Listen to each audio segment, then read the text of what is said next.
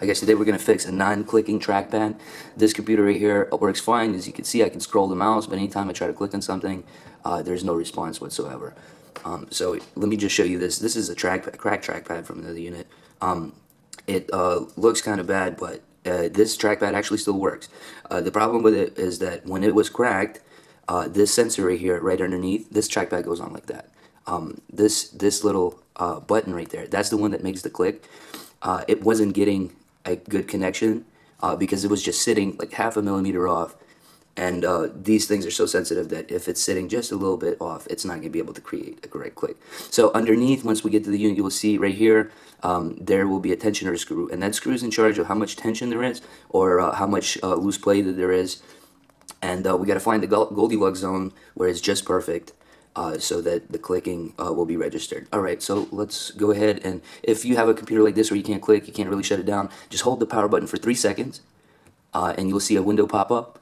Sorry, just tap over to the shutdown button there, and then press enter. That'll shut the unit down.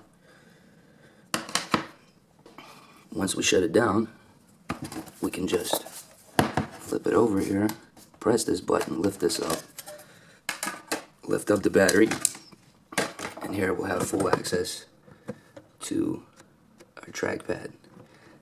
Now, as you can see, underneath the trackpad looks a little different, and you can see right there, that's the tensioner screw. For this, we're going to need a Y0 screwdriver. This is a tri-prong screwdriver, and it's going to be able to untighten this out a little bit. So what we want to do is we want to lift this halfway up, get our hand under there, and feel the clicking as we tighten this screw. Now what you want to do is you want to play around with this for a little bit, and just keep in mind that once you reinsert the battery, okay, this trackpad is going to have a flush surface to push up against, so it's going to click a little differently. So we want to leave it just a little loose here, not too loose, but we want to definitely be able to hear the clicking and the bouncing around. So I think that feels pretty good. We're going to give this a try. This might take you multiple attempts, so don't be afraid to play around with it for a minute.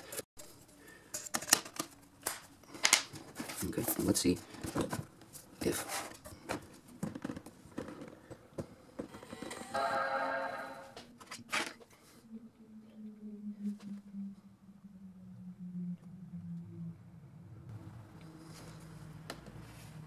As you can see, it feels nice and clicky. That should be registering the click. Yeah, we have a response. So that's about it. Alright, thanks for watching.